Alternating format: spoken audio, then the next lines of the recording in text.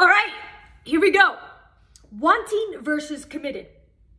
There's so many of you that want to lose weight, but your wants are not aligned with your commitments.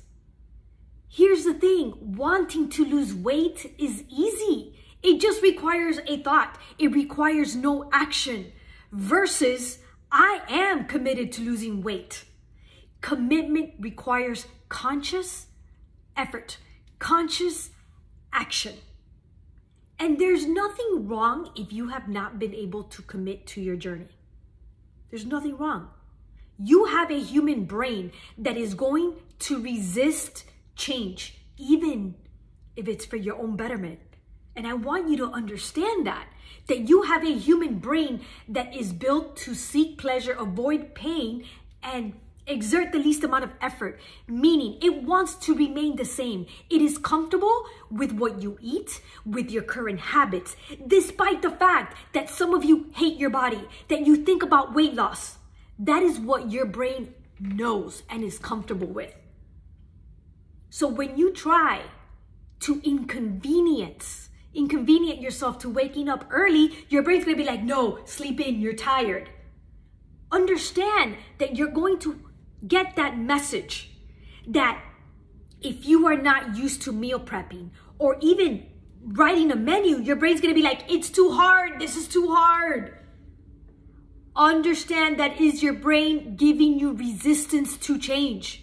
But if you are committed, this is where you are like, I'm willing to be inconvenienced. I'm willing to learn. I'm willing to suck at this in the beginning, right? Commitment should show on your schedule. So if you want to lose weight, what are you committed to doing? And by the way, if you're having a hard time starting or continuing, you might want to reduce your commitment level right now.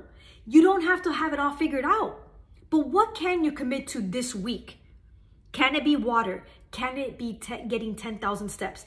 Can it be? And literally, if you want to lose weight, the biggest commitment that I encourage you to have is once you wake up, write down what you're going to put in your mouth and stick to it.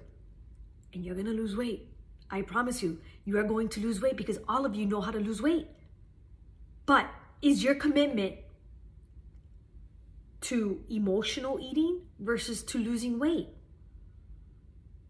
You cannot out-exercise all the treats that you're having every day. You can't. And those are habits that you've gotten into, that I even have gotten into at times. Commitment requires more mindfulness, right? In the beginning, until it becomes a habit. It's like brushing your teeth. Your kids, when they're little, it's like every day, brush your teeth, brush your teeth. Do we think about brushing our teeth? No, there's zero energy. It's something that we do. And I promise you, if you put some energy, mindful energy into your commitments, by month 2, it's like, oh, this is what I do. Your body will wake up early because it is the habit that you have created. So I'm gonna end this with, what do you want and what are you committed to? That's it.